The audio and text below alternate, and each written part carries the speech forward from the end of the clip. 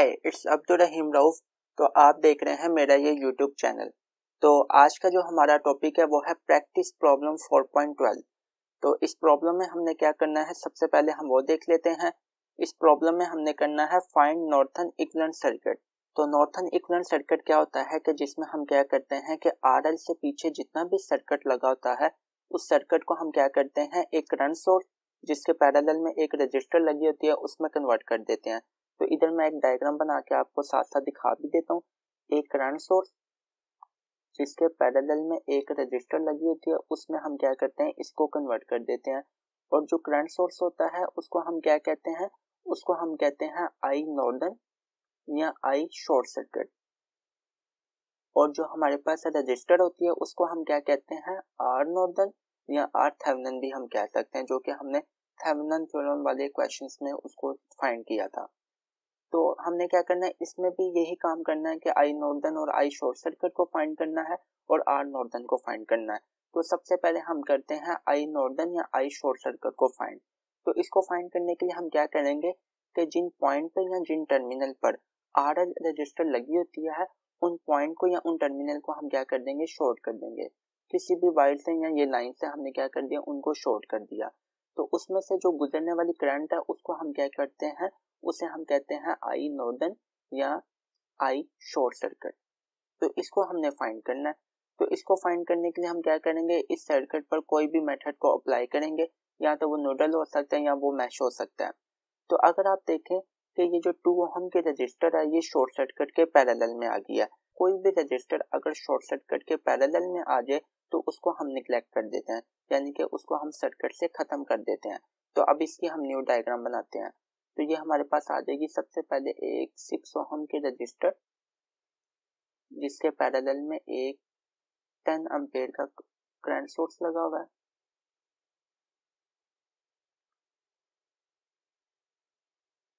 और एक dependent voltage source plus minus 2Vx और ये आ गया शॉर्ट सर्किट।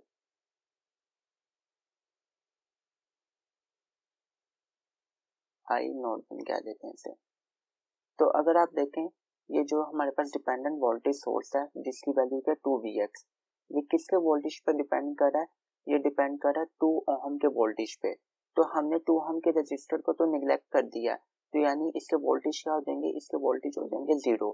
तो जब हम इसको 0 पुट करेंगे 2 into 0 तो डिपेंडेंट सोर्स के वोल्टेज भी क्या हो जाएंगे, ये भी हो जाएंगे 0। तो डिपेंडेंट सोर्स के वोल्टेज भी 0 हो गए, तो इसको भी हम क्या करेंगे, इसको भी हम निगलेक्ट कर देंगे। तो अब हम इसकी दोबारा न्यू डायग्राम बनाते हैं। तो न्यू डायग्राम में हमारे पास क्या होगा, 6 ओम के रजिस्टर जिसके पैरेलल में एक करंट सोर्स लगा हुआ है जिसकी वैल्यू क्या है 10 एम्पीयर और जिसके पैरेलल में एक शॉर्ट सर्किट है जिसमें से गुजरने वाली करंट आई नॉर्टन को हम फाइंड कर रहे हैं। तो अगर आप दोबारा देखें 6 ओम की जो रजिस्टर है वो शॉर्ट सर्किट के पैरेलल में आ गई है। तो कोई भी रजिस्टर अगर किसी भी शॉर्ट सर्किट के पैरेलल में आ जाए तो हमने क्या करना है, उसको निगलेक्ट कर देना है। तो इसको भी हम क्या कर देंगे, निगलेक्ट कर देंगे। तो न्यू डायग्राम कुछ हमारे पास इस टाइप की बनेगी कि ये हमारे पास एक करंट सोर्स आ गया जिसके पैरेलल में एक शॉर्ट सर्किट है।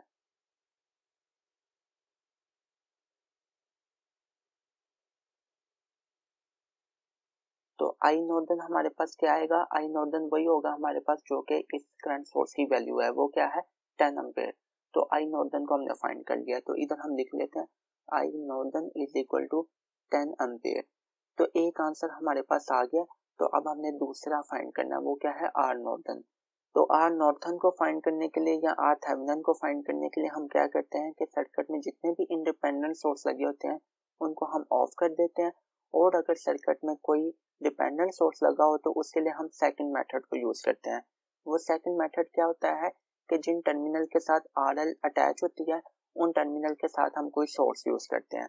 तो अगर हम सोर्स के तौर पर करंट सोर्स लेते हैं तो जिस टर्मिनल के साथ हम करंट सोर्स को अटैच करेंगे उन टर्मिनल पर हमने वोल्टेज फाइंड करने होंगे, और अगर हम सोर्स के तौर पर वोल्टेज सोर्स लेते हैं तो जिस टर्मिनल के साथ हम उन वोल्टेज सोर्स को अटैच करेंगे उस टर्मिनल में से गुजरने वाली करंट को हमने फाइंड करना होगा। तो सोर्स के तौर पर हम क्या करते हैं, एक वोल्टेज सोर्स ले लेते हैं। तो न्यू डायग्राम बनाते हैं।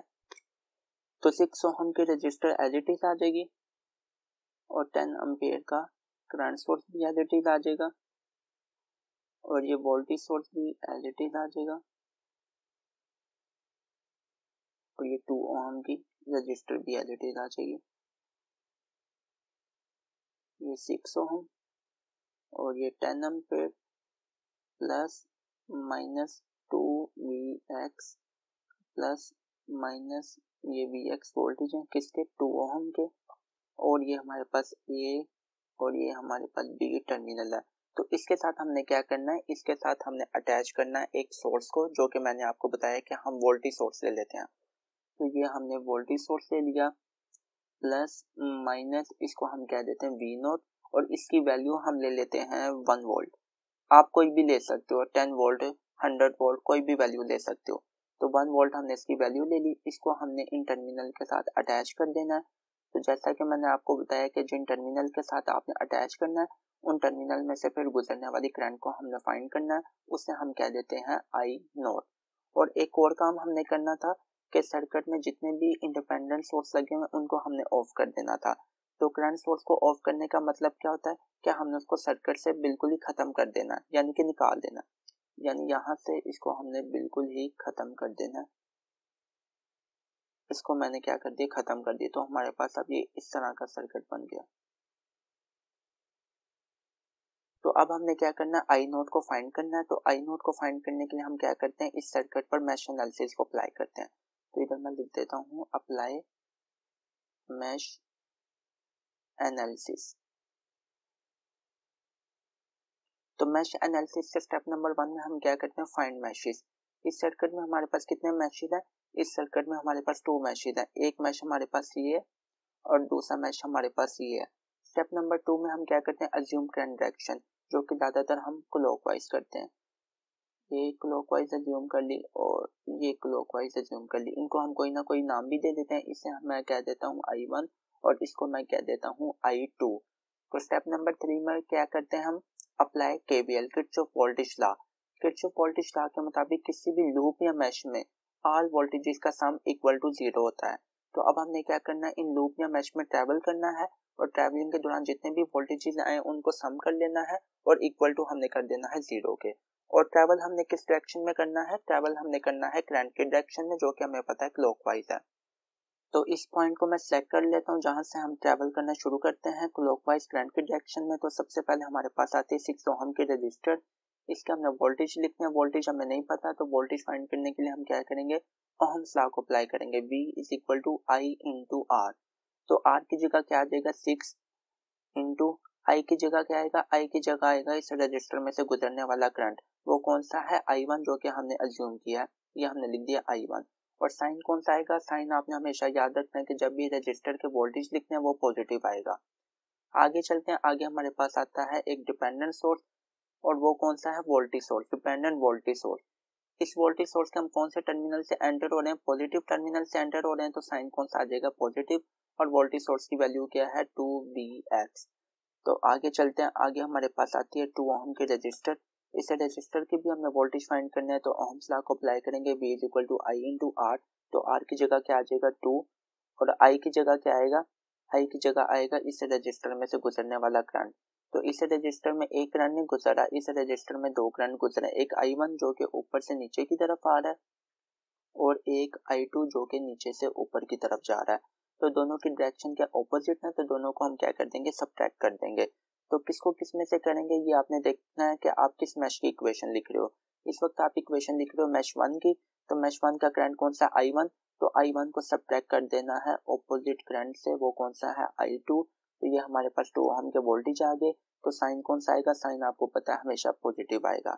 तो आगे चलते हैं, जहां से हमने स्टार्ट किया वहां पर ही हम वापस आ गए, ऑल वोल्टेजेस का सम आ गया।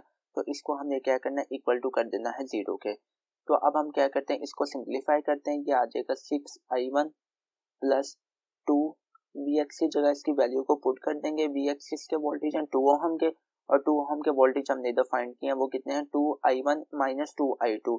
तो इधर हम लिख देते हैं 2I1, इसको अंदर मैं सिंपल मल्टीप्लाई कर रहा हूँ, 2I1 माइनस 2I2 प्लस और ये भी आ जाएगा 2i1 minus 2i2 is equal to 0। इसको अंदर मल्टीप्लाई कर देते हैं, 6i1 plus 2 into 2 4i1 minus 4i2 plus 2i1 minus 2i2 is equal to 0। 6i1 plus 4i1 10i1 plus 2i1 ये हो जाएगा 12i1 माइनस 4i2 और माइनस 2i2 ये हो जाएगा minus 6i2 is equal to 0। तो इसको हम कह देते हैं इक्वेशन 1। तो अब हमने क्या करना है, मैश 2 पर भी केवीएल को अप्लाई करना है। ये हमारे पास है मैश 1 और ये हमारे पास मैश 2, इधर मैं लिख दिया। तो अब हम क्या करते हैं कि मैश 2 पे भी केवीएल को अप्लाई करते हैं। तो कोई भी पॉइंट को हम सेलेक्ट कर लेते हैं जहां से हमने ट्रेवल करना शुरू करना है, किस डायरेक्शन में, करंट की डायरेक्शन में। तो मैं इस पॉइंट को सिलेक्ट कर लेता हूँ। यहाँ से हम क्लॉकवाइज ट्रेवल करना शुरू करते हैं। तो सबसे पहले हमारे पास आता है एक वोल्टेज सोर्स, जिसके हम पॉजिटिव टर्मिनल से एंटर हो रहे हैं, तो साइन कौन सा आ जाएगा, पॉजिटिव। और वोल्टेज सोर्स की वैल्यू क्या है, 1 वोल्ट, तो ये आ जाएगा 1। आगे चलते हैं, आगे हमारे पास आती है 2 ओम के रजिस्टर। इसके हमने वोल्टेज फाइंड करने हैं, V equal to I into R। तो R की जगह क्या आ जाएगा 2 और I की जगह क्या आएगा, इस रजिस्टर में से गुजरने वाला करंट, जो कि हमें पता है 2 करंट गुजरे हैं, एक I1 और एक I2, और दोनों की डायरेक्शन क्या ऑपोजिट है। किसको किस में से सब्ट्रैक्ट करना है ये हम देखेंगे कि हम किस मैश की इक्वेशन लिख रहे हैं। इस बार हम इक्वेशन लिख रहे हैं मैश 2 की, और मैश 2 का करंट कौन सा है, I2। तो इस बार हम I2 को सब्ट्रैक्ट करेंगे ऑपोजिट करंट I1 से, और साइन कौन सा आएगा, साइन आपको पता है हमेशा पॉजिटिव आएगा। तो ये हमारे पास इक्वेशन आ गई, क्योंकि जहां से हमने शुरू किया था वहां पर हम वापस आ गए, ऑल वोल्टेजेस का सम आ गया। तो इसको हमने कर देना है इक्वल टू 0 के।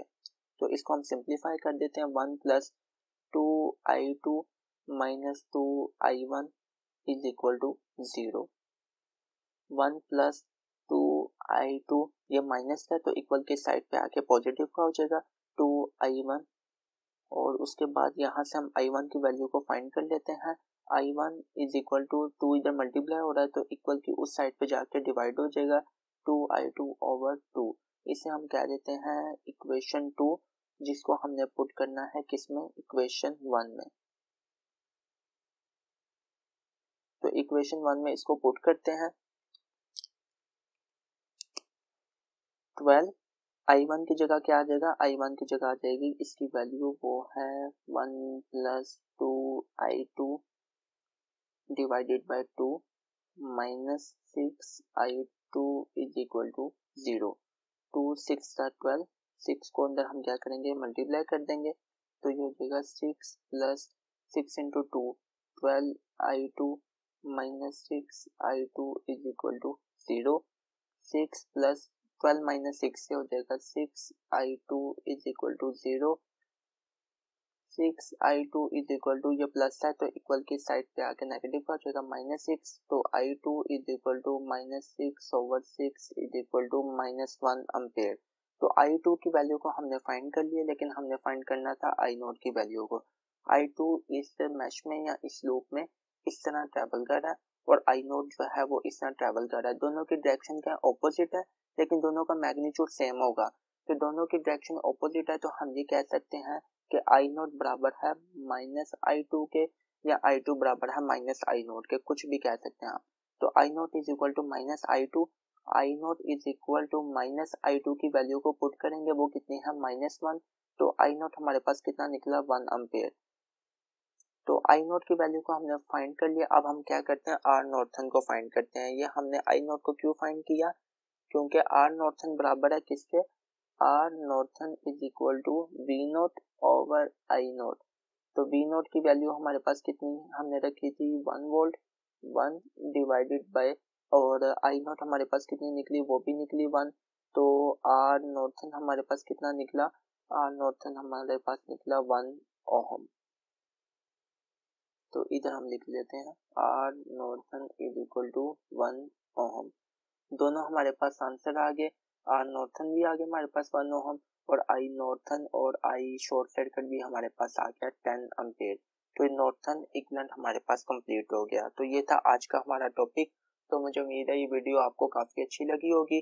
अगर आपको ये वीडियो पसंद आई तो प्लीज़ इस वीडियो को लाइक कर दें, चैनल को सब्सक्राइब कर दें और बेल के आइकन को प्रेस कर दें। तो मिलते हैं नेक्स्ट वीडियो में, तब तक के लिए अपना ख्याल रखिएगा। Thank you so much. अल्लाह हाफिज़।